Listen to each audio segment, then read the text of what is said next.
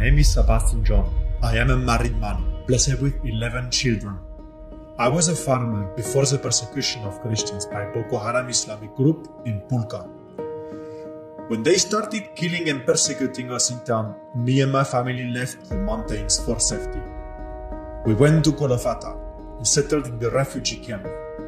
Suddenly there was an outbreak of cholera and more than 20 people were dying each day. But with the help of God, me and my family were safe. Organizations helped us with tents, food and other necessities and provided school for adequate education for our children.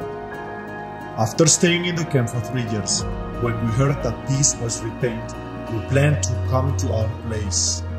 Now that we have come, I am still suffering from insufficiency of food and other things like school for my children. I have no money to pay the fees because I only depend on what I am receiving from NGOs. We still can go to farm as we were doing before and still living in fear of Boko Haram. I am not the only person suffering from these problems. There are many others.